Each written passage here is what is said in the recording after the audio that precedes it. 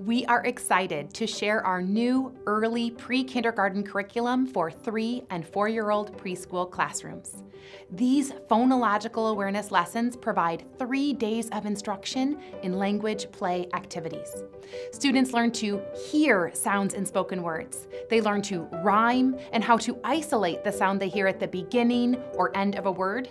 And they also learn to blend and segment with larger units of language, like words, syllables, and onsets and rhymes.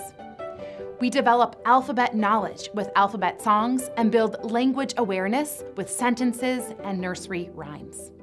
We are excited to have these phonological awareness lessons available so that teachers can provide explicit and systematic instruction in this foundational skill to help our youngest learners become readers.